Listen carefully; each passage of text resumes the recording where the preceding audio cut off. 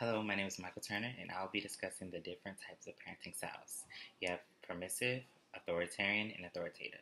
The first one I'll be touching on is permissive.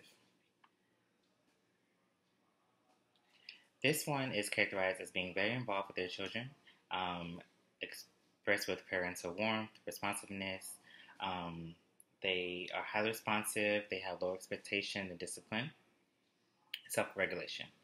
The thing with this parenting style is they pretty much let their child do as they please, not a lot of limitations on them.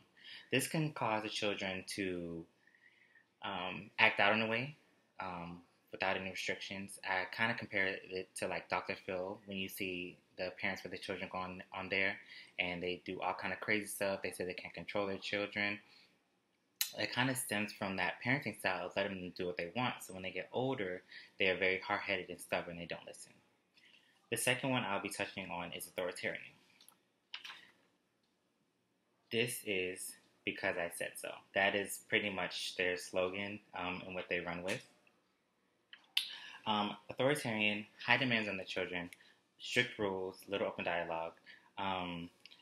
It's very rigid, unreasonable expectations. They want them to be the best of the best and never failing. They can't do anything wrong or it's dire consequences. This is very detrimental. It can cause anxiety. They can cause their child to rebel. This here. So the child, or in turn into adolescence, they'll be very rebellious, not listening, sneaking out of the house, and they're not able to do what they want. So they find other means, and they may engage in risky behavior and things that they shouldn't be doing because their parent don't have discussions with them. It's because I said so. They don't reason with them or try to explain anything to them. So they may go on the course and find other means to get information. The last one is authoritative.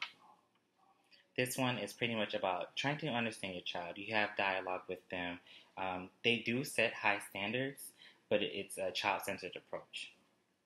You try to understand their feelings, try to talk to them. They have warmth, responsiveness, and democratic reasoning. So they're able to communicate, listen, and try to have that dialogue with their children.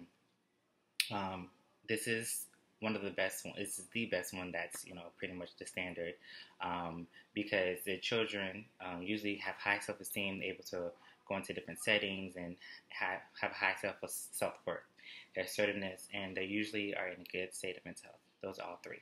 Thank you.